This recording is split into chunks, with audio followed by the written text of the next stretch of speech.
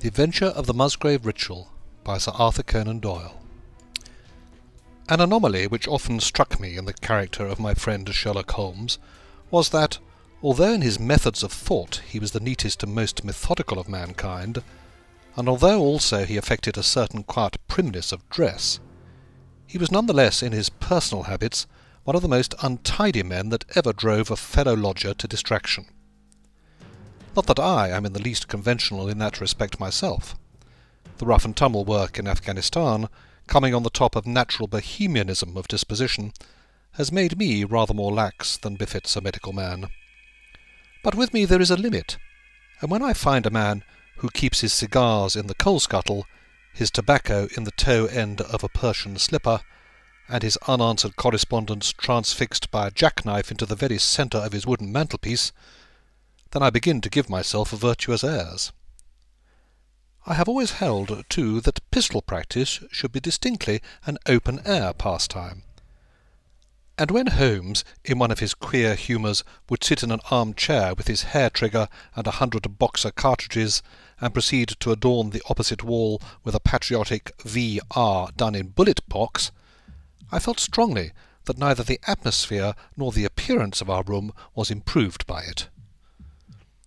Our chambers were always full of chemicals and of criminal relics which had a way of wandering into unlikely positions, and of turning up in the butter-dish, or in even less desirable places.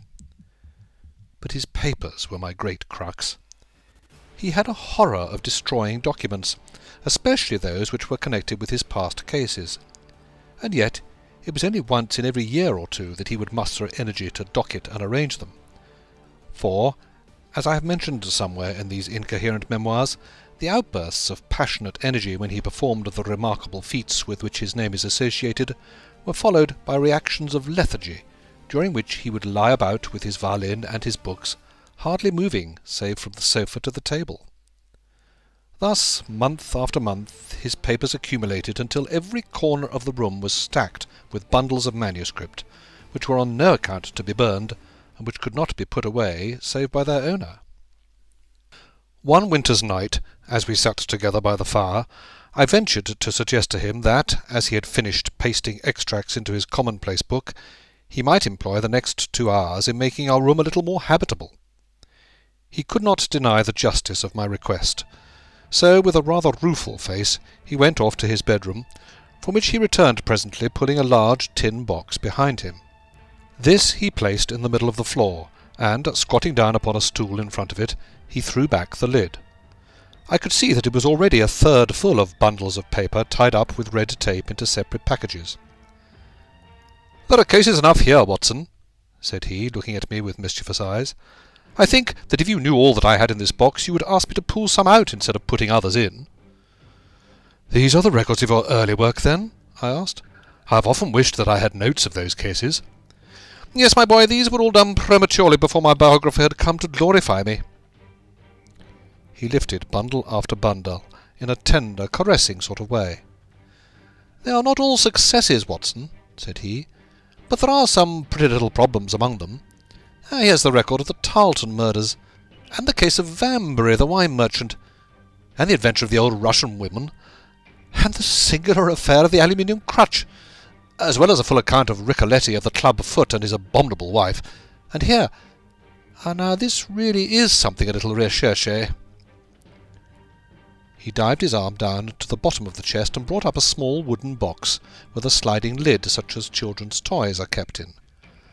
From within he produced a crumpled piece of paper, an old-fashioned brass key, a peg of wood with a ball of string attached to it, and 3 rusty old discs of metal. "Well, my boy, what do you make of this lot?" he asked, smiling at my expression. "It is a curious collection." "Very curious, and the story that hangs round it will strike you as being more curious still." "These relics have a history, then?" "So much so that they are history." "What do you mean by that?" Sherlock Holmes picked them up one by one and laid them along the edge of the table. Then he reseated himself in his chair and looked them over with a gleam of satisfaction in his eyes.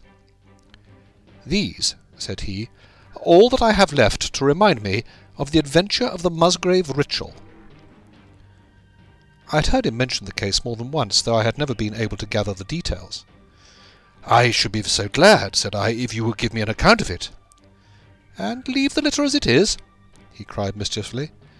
"Your tidiness won't bear much strain after all, Watson, but I should be glad that you should add this case to your annals, for there are points in it which make it quite unique in the criminal records of this, or I believe of any other, country. A collection of my trifling achievements would certainly be incomplete which contained no account of this very singular business.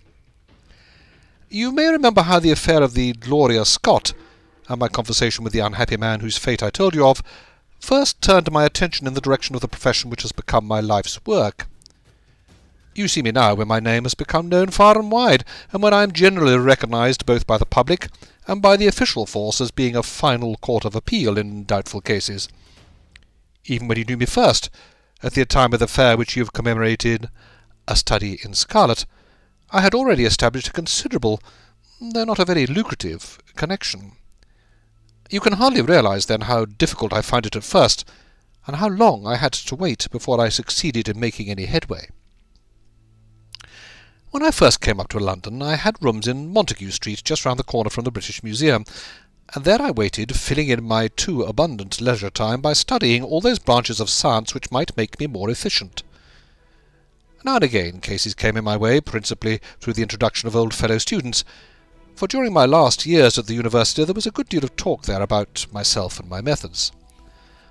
The third of these cases was that of the Musgrave ritual, and it is to the interest which was aroused by that singular chain of events and the large issues which proved to be at stake that I trace my first stride towards the position which I now hold. Reginald Musgrave had been in the same college as myself, and I had some slight acquaintance with him. He was not generally popular among the undergraduates, though it always seemed to me that that which was set down as pride was really an attempt to cover extreme natural diffidence. In appearance he was a man of an exceedingly aristocratic type, thin, high-nosed, and large-eyed, with languid and yet courtly manners.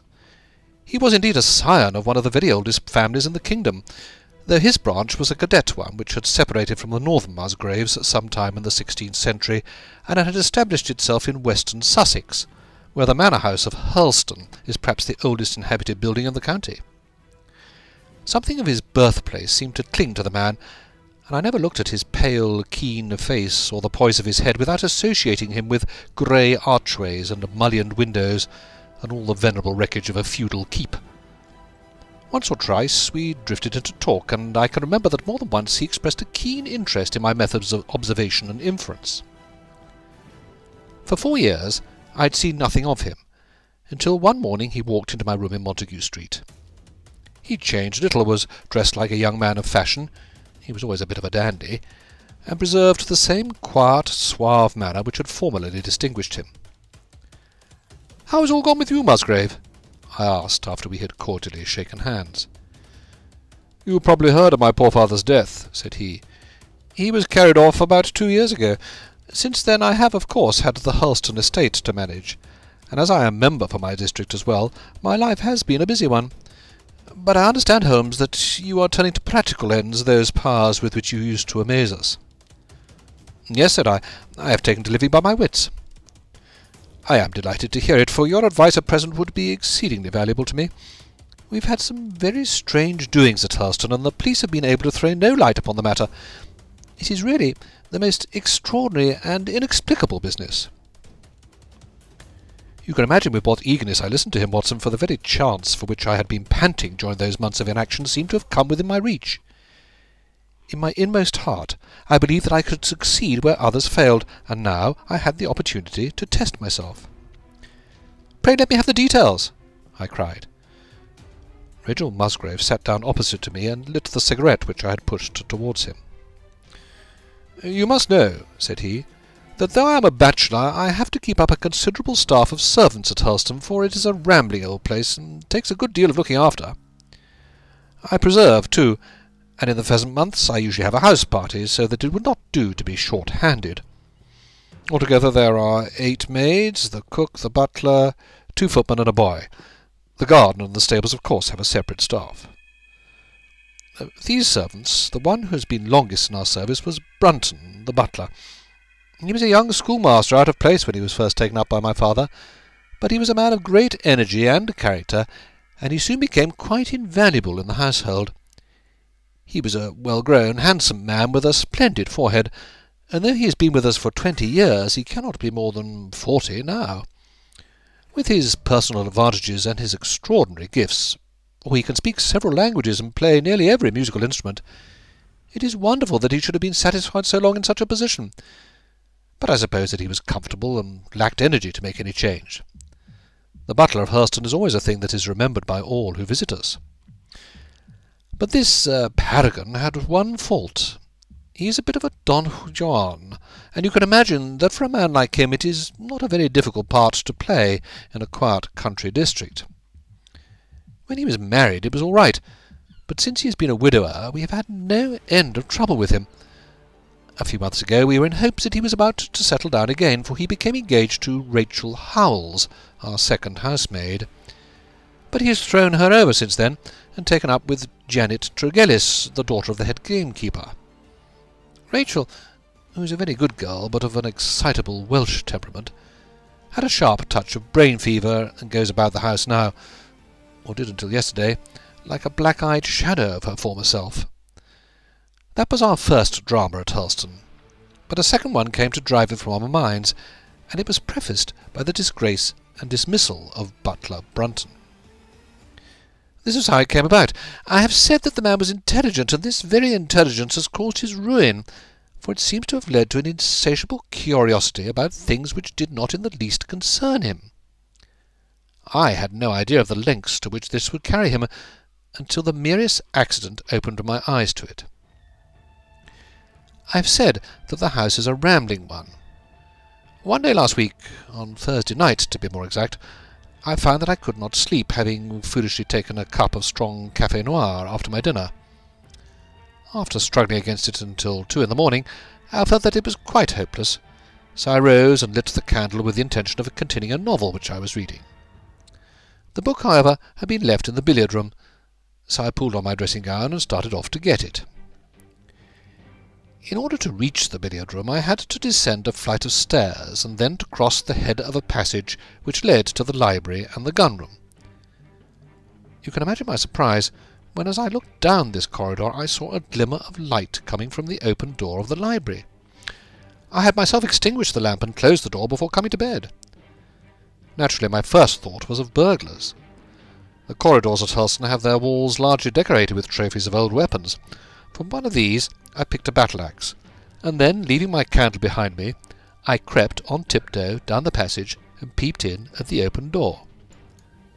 Brunton, the butler, was in the library. He was sitting, fully dressed, in an easy chair, with a slip of paper which looked like a map upon his knee, and his forehead sunk forward upon his hand in deep thought. I stood dumb with astonishment, watching him from the darkness. A small taper on the edge of the table shed a feeble light, which sufficed to show me that he was fully dressed. Suddenly, as I looked, he rose from his chair, and walking over to a bureau at the side, he unlocked it and drew out one of the drawers. From this he took a paper, and returning to his seat he flattened it out beside the taper on the edge of the table and began to study it with minute attention. My indignation at this calm examination of our family documents overcame me so far that I took a step forward, and Brunton, looking up, saw me standing in the doorway. He sprang to his feet, his face turned livid with fear, and he thrust into his breast the chart-like paper which he had been originally studying. "So," said I, "this is how you repay the trust which we have reposed in you. You will leave my service tomorrow." He bowed, with the look of a man who is utterly crushed, and slunk past me without a word. The taper was still on the table, and by its light I glanced to see what the paper was which Brunton had taken from the bureau. To my surprise it was nothing of any importance at all, but simply a copy of the questions and answers in the singular old observance called the Musgrave Ritual. It is a sort of ceremony peculiar to our family, which each Musgrave for centuries past has gone through on his coming of age, a thing of private interest and perhaps of some little importance to the archaeologist, like our own blazonings and charges, but of no practical use whatsoever. "We had better come back to the paper afterwards," said I. "If you think it really necessary," he answered, with some hesitation. To continue my statement, however, I relocked the bureau, using the key which Brunton had left, and had turned to go when I was surprised to find that the butler had returned and was standing before me. "Mr. Musgrave, sir," he cried in a voice which was hoarse with emotion, I can't bear disgrace, sir. I've always been proud about my station in life, and disgrace would kill me. My blood would be on your head, sir. It will indeed, if you drive me to despair. If you cannot keep me after what has passed, then, for God's sake, let me give you notice, and leave in a month, as of my own free will. I would stand that, Mr. Musgrave, but not to be cast out before all the folk that I know so well." "You don't deserve much consideration, Brunton," I answered. "Your conduct has been most infamous. However, as you have been a long time in the family, I have no wish to bring public disgrace upon you. A month, however, is too long. Take yourself away in a week, and give what reason you like for going." "Only a week, sir," he cried in a despairing voice. A fortnight, say at least a fortnight." "A week," I repeated, "and you may consider yourself to have been very leniently dealt with." He crept away, his face sunk upon his breast like a broken man, while I put out the light and returned to my room. For 2 days after this, Brunton was most assiduous in his attention to his duties. I made no allusion to what had passed, and waited with some curiosity to see how he would cover his disgrace. On the third morning, however, he did not appear, as was his custom after breakfast, to receive my instructions for the day. As I left the dining-room, I happened to meet Rachel Howells, the maid. I have told you that she had only recently recovered from an illness and was looking so wretchedly pale and wan that I remonstrated with her for being at work. "You should be in bed," I said. "Come back to your duties when you are stronger." She looked at me with so strange an expression that I began to suspect that her brain was affected. "I'm strong enough, Mr. Musgrave," said she. "We will see what the doctor says," I answered. "You must stop work now, and when you go downstairs just say that I wish to see Brunton." "The butler is gone," said she. "Gone? Gone where?" "He's gone. No one's seen him. He's not in his room." "Oh, yes, he's gone. He's gone." She fell back against the wall with shriek after shriek of laughter, while I, horrified at this sudden hysterical attack, rushed to the bell to summon help. The girl was taken to her room, still screaming and sobbing, while I made inquiries about Brunton. There was no doubt about it that he had disappeared. His bed had not been slept in, he had not been seen by anyone since he had retired to his room the night before, and yet it was difficult to see how he could have left the house, as both windows and doors were found to be fastened in the morning. His clothes, his watch, and even his money were in his room, but the black suit which he usually wore was missing. His slippers, too, were gone, but his boots were left behind. Where, then, could butler Brunton have gone in the night, and what could have become of him now? Of course, we searched the house from cellar to garret, but there was no trace of him. It is, as I have said, a labyrinth of an old house, especially the original wing, which is now practically uninhabited. But we ransacked every room and cellar without discovering the least sign of the missing man. It was incredible to me that he could have gone away leaving all his property behind him, and yet where could he be? I called in the local police, but without success. Rain had fallen on the night before, and we examined the lawn and the path all round the house, but in vain. Matters were in this state when a new development quite drew our attention away from the original mystery. For 2 days Rachel Howells had been so ill, sometimes delirious, sometimes hysterical, that a nurse had been employed to sit up with her at night. On the third night after Brunton's disappearance, the nurse, finding her patient sleeping nicely, had dropped into a nap in the arm-chair, when she woke in the early morning to find the bed empty, the window open, and no signs of the invalid. I was instantly aroused, and, with the 2 footmen, started off at once in search of the missing girl. It was not difficult to tell the direction which she had taken, for, starting from under her window, we could follow her footmarks easily across the lawn to the edge of the mere, where they vanished, close to the gravel path which leads out of the grounds. The lake there is 8 feet deep, and you can imagine our feelings when we saw that the trail of the poor demented girl came to an end at the edge of it. Of course, we had the drags at once and set to work to recover the remains, but no trace of her body could be found. On the other hand, we brought to the surface an object of a most unexpected kind. It was a linen bag, which contained within it a mass of old, rusted and discoloured metal, and several dull-coloured pieces of pebble or glass. This strange find was all that we could get from the Mere, and although we made every possible search and inquiry yesterday, we know nothing of the fate either of Rachel Howells or of Richard Brunton. The county police are at their wits' end, and have come to you as a last resource.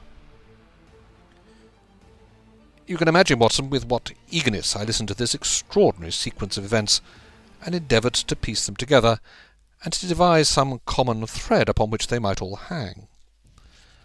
The butler was gone. The maid was gone. The maid had loved the butler, but had afterwards had cause to hate him. She was of Welsh blood, fiery and passionate. She had been terribly excited immediately after his appearance. She had flung into the lake a bag containing some curious contents. These were all factors which had to be taken into consideration, and yet none of them got quite to the heart of the matter. What was the starting point of this chain of events? There lay the end of this tangled line. "I must see that paper, Musgrave," said I, "which this butler of yours thought it worth his while to consult, even at the risk of the loss of his place." "It is rather an absurd business, this ritual of ours," Higgs answered, "but it has at least the saving grace of antiquity to excuse it. I have a copy of the questions and answers here, if you care to run your eye over them." He handed me the very paper which I have here, Watson, and this is the strange catechism to which each Musgrave had to submit when he came to man's estate. I will read you the questions and answers as they stand. Whose was it? His who is gone. Who shall have it? He who will come. What was the month? The 6th from the 1st. Where was the sun? Over the oak. Where was the shadow? Under the elm. How was it stepped? North by 10 and by 10, east by 5 and by 5, south by 2 and by 2, west by 1 and by 1, and so under. What shall we give for it? All that is ours. Why should we give it? For the sake of the trust. The original has no date, but it is the spelling of the middle of the 17th century, remarked Musgrave. I am afraid, however, that it can be of little help to you in solving this mystery. At least, said I, it gives us another mystery, and one which is even more interesting than the first. It may be that the solution of the one may prove to be the solution of the other. You will excuse me, Musgrave, if I say that your butler appears to me to have been a very clever man, and to have had a clearer insight than 10 generations of his masters. I hardly follow you, said Musgrave. The paper seems to me to be of no practical importance. But to me it seems immensely practical, and I fancy that Brunton took the same view. He had probably seen it before that night on which you caught him. It's very possible. We took no pains to hide it. He simply wished, I should imagine, to refresh his memory upon that last occasion. He had, as I understand, some sort of map or chart which he was comparing with the manuscript, and which he thrust into his pocket when you appeared. That is true, but what could he have to do with this old family custom of ours, and what does this rigmarole mean? I don't think that we should have much difficulty in determining that, said I. With your permission, we will take the first train down to Sussex and go a little more deeply into the matter upon the spot. The same afternoon saw us both at Hurlston. Possibly you have seen pictures and read descriptions of the famous old building, so I will confine my account of it to saying that it is built in the shape of an L, the long arm being the more modern portion, and the shorter the ancient nucleus from which the other has developed. Over the low, heavy linteled door in the centre of this old part is chiselled the date, 1607, but experts are agreed that the beams and stonework are really much older than this. The enormously thick walls and tiny windows of this part had in the last century driven the family into buildings in the new wing, and the old one was used now as a storehouse and a cellar, when it was used at all. A splendid park with fine old timber surrounds the house, and the lake, to which my client had referred, lay close to the avenue about 200 yards from the building. I was already firmly convinced, Watson, that there were not 3 separate mysteries here, but one only, and that if I could read the Musgrave ritual aright, I should hold in my hand the clue which would lead me to the truth concerning both the butler, Brunton, and the maid, Howells. To that, then, I turned all my energies. Why should this servant be so anxious to master this old formula? Evidently because he saw something in it which had escaped all those generations of country squires, and from which he expected some personal advantage. What was it, then, and how had it affected his fate? It was perfectly obvious to me on reading the ritual that the measurements must refer to some spot to which the rest of the document alluded, and that if we could find that spot we should be in a fair way towards finding what the secret was which the old Musgraves had thought it necessary to embalm in so curious a fashion. There were 2 guides given to us to start with, an oak and an elm. As to the oak there could be no question at all. Right in front of the house upon the left-hand side of the drive there stood a patriarch among oaks, one of the most magnificent trees that I have ever seen. That was there when your ritual was drawn up," said I, as we drove past it. "It was there at the Norman Conquest, in all probability," he answered. "It has a girth of 23 feet. Here was one of the fixed points secured. "Have you any old elms?" I asked. "There used to be a very old one over yonder, but it was struck by lightning 10 years ago, and we cut down the stump." "You can see where it used to be?" "Oh, yes. There are no other elms?" "No old ones, but plenty of beeches. I should like to see where it grew." We had driven up in a dog-cart, and my client led me away at once, without our entering the house, to the scar on the lawn where the elm had stood. It was nearly midway between the oak and the house. My investigation seemed to be progressing. "I suppose it is impossible to find out how high the elm was?" I asked. "Oh, I can give you it at once. It was 64 feet. "How do you come to know it?" I asked in surprise. "When my old tutor used to give me an exercise in trigonometry, it always took the shape of measuring heights. When I was a lad I worked out every tree and building in the estate." This was an unexpected piece of luck. My data were coming more quickly than I could have reasonably hoped. "Tell me," I asked, "did your butler ever ask you such a question?" Reginald Musgrave looked at me in astonishment.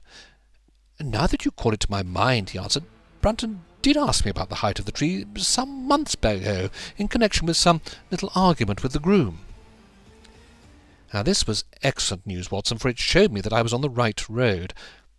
I looked up at the sun. It was low in the heavens, and I calculated that in less than an hour it would lie just above the topmost branches of the old oak. One condition mentioned in the ritual would then be fulfilled, and the shadow of the elm must mean the farther end of the shadow, otherwise the trunk would have been chosen as the guide. I had then to find where the far end of the shadow would fall when the sun was just clear of the oak. That must have been difficult, Holmes, when the elm was no longer there. But at least I knew that if Brunton could do it, I could also. Besides, there was no real difficulty. I went with Musgrave to his study and whittled myself this peg, to which I tied this long string with a knot at each yard. Then I took 2 lengths of a fishing rod, which came to just 6 feet, and I went back with my client to where the elm had been. The sun was just grazing the top of the oak. I fastened the rod on end, marked out the direction of the shadow, and measured it. It was 9 feet in length. Of course, the calculation now was a simple one. If a rod of 6 feet threw a shadow of 9, a tree of 64 feet would throw one of 96, and the line of the one would of course be the line of the other. I measured out the distance, which brought me almost to the wall of the house, and I thrust a peg into the spot. You can imagine my exultation, Watson, when within 2 inches of my peg I saw a conical depression in the ground. I knew that it was the mark made by Brunton in his measurements, and that I was still upon his trail. From this starting point I proceeded to step, having first taken the cardinal points by my pocket compass. 10 steps with each foot took me along parallel with the wall of the house, and again I marked my spot with a peg, and then I carefully paced off 5 to the east and 2 to the south. It brought me to the very threshold of the old door. 2 steps to the west meant now that I was to go 2 paces down the stone-flagged passage, and this was the place indicated by the ritual. Never have I felt such a cold chill of disappointment, Watson. For a moment it seemed to me that there must be some radical mistake in my calculations. The setting sun shone full upon the passage floor, and I could see that the old foot-worn grey stones with which it was paved were firmly cemented together, and had certainly not been moved for many a long year. Brunton had not been at work here. I tapped upon the floor, but it sounded the same all over, and there was no sign of any crack or crevice. But fortunately, Musgrave, who had begun to appreciate the meaning of my proceedings, and who was now as excited as myself, took out his manuscript to check my calculations. "And under," he cried. "You have omitted the 'and under.'" I had thought that it meant that we were to dig, but now, of course, I saw at once that I was wrong. "There is a cellar under this, then?" I cried. "Yes, and as old as the house. Down here, through this door." We went down a winding stone stair, and my companion, striking a match, lit a very large lantern which stood on a barrel in the corner. In an instant it was obvious that we had at last come upon the true place, and that we had not been the only people to visit the spot recently. It had been used for the storage of wood, but the billets, which had evidently been littered over the floor, were now piled at the sides, as to leave clear space in the middle. In this space lay a large and heavy flagstone with a rusted iron ring in the centre, to which a thick shepherd's check muffler was attached. "By Jove!" cried my client, "that's Brunton's muffler. I've seen it on him, and could swear to it. What has the villain been doing here?" At my suggestion, a couple of the county police were summoned to be present, and I then endeavoured to raise the stone by pulling on the cravat. I could only move it slightly, and it was with the aid of one of the constables that I succeeded at last in carrying it to one side. A black hole yawned beneath it, into which all peered, while Musgrave, kneeling at the side, pushed down the lantern. A small chamber about 7 feet deep and 4 feet square lay open to us. At one side of this was a squat, brass-bound wooden box, the lid of which was hinged upward with this curious old-fashioned key projecting from the lock. It was furred outside by a thick layer of dust, and damp and worms had eaten through the wood, so that a crop of livid fungi was growing on the inside of it. Several discs of metal, old coins apparently, such as I hold here, were scattered over the bottom of the box, but it contained nothing else. At the moment, however, we had no thought for the old chest, for our eyes were riveted upon that which crouched beside it. It was the figure of a man, clad in a suit of black, who squatted down upon his hams with his forehead sunk upon the edge of the box, and his 2 arms thrown out on each side of it. The attitude had drawn all the stagnant blood to the face, and no man could have recognized that distorted, liver-coloured countenance. But his height, his dress, and his hair were all sufficient to show my client, when we had drawn the body up, that it was indeed his missing butler. He had been dead some days, but there was no wound or bruise upon his person to show how he had met his dreadful end. When his body had been carried from the cellar, we found ourselves still confronted with a problem which was almost as formidable as that with which we had started. I confess that so far, Watson, I had been disappointed in my investigation. I had reckoned upon solving the matter when once I had found the place referred to in the ritual. But now I was there, and was apparently as far as ever from knowing what it was which the family concealed with such elaborate precautions. It is true that I had thrown a light upon the fate of Brunton, but now I had to ascertain how that fate had come upon him, and what part had been played in the matter by the woman who had disappeared. I sat down upon a keg in the corner and thought the whole matter carefully over. You know my methods in such cases, Watson. I put myself in the man's place, and having first gauged his intelligence, I tried to imagine how I should myself have proceeded under the same circumstances. In this case the matter was simplified by Brunton's intelligence being quite first-rate, said it was unnecessary to make any allowance for the personal equation, as the astronomers have dubbed it. He knew that something valuable was concealed. He had spotted the place. He found the stone which covered it was just too heavy for a man to move unaided. What would he do next? He could not get help from outside, even if he had someone whom he could trust, without the unbarring of doors and considerable risk of detection. It was better, if he could, to have his helpmate inside the house. But whom could he ask? This girl had been devoted to him. A man always finds it hard to realize that he may have finally lost a woman's love, however badly he may have treated her. He would try by a few attentions to make his peace with the girl, Howells, and then would engage her as his accomplice. Together they would come at night to the cellar, and their united force would suffice to raise the stone. So far I could follow their actions as if I had actually seen them. But for two of them, and one a woman, it must have been very heavy work, the raising of that stone. A burly Sussex policeman and I had found it no light job. What would they do to assist them? Probably what I would have done myself. I rose and examined carefully the different billets of wood which were scattered round the floor. Almost at once I came upon what I expected. One piece, about 3 feet in length, had a very marked indentation at one end, while several were flattened at the sides, as if they had been compressed by some considerable weight.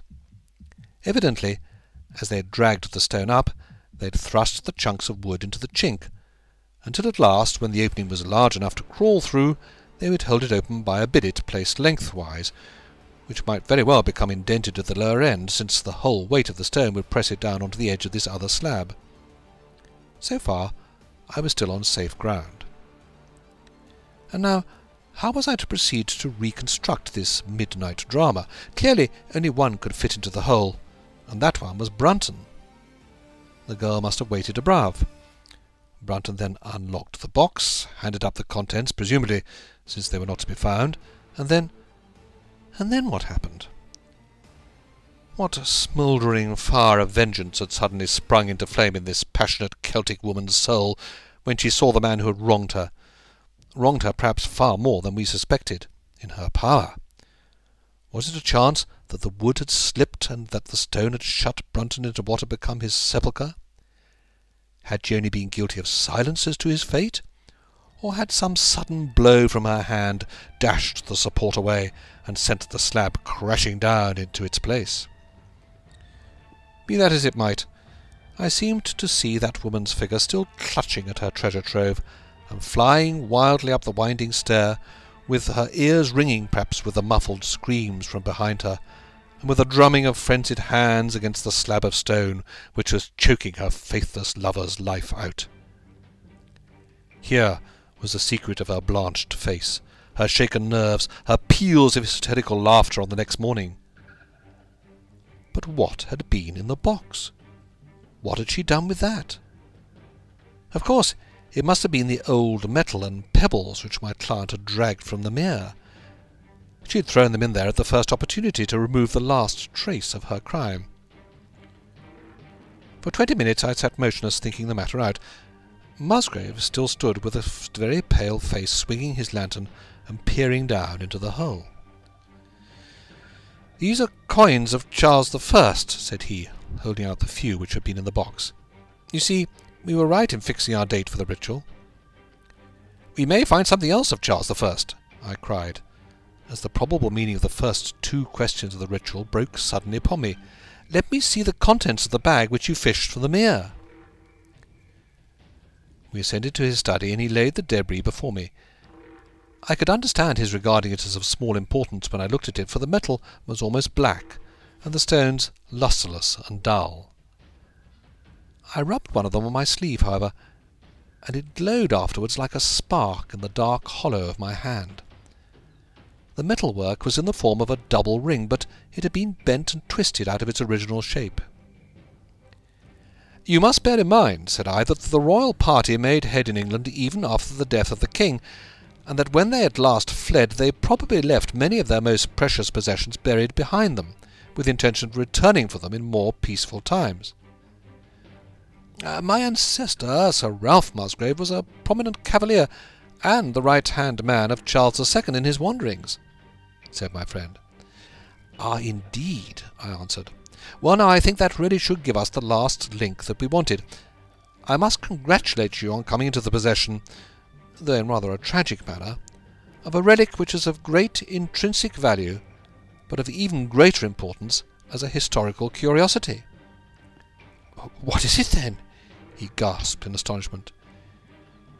"It is nothing less than the ancient crown of the kings of England." "The crown?" "Precisely. Consider what the ritual says. How does it run? 'Whose was it? His who is gone.' That was after the execution of Charles. Then, 'Who shall have it?